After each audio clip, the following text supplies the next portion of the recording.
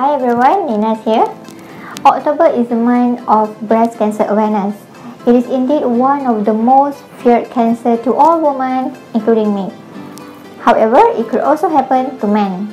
What can you do to prevent this from happening? First, do self-examination at least once a month. If you don't know how to do it, you can watch a video from our Facebook page. Second, alert with yearly signs and symptoms of breast cancer. Noted if there is any changes to your breast and see doctor if needed.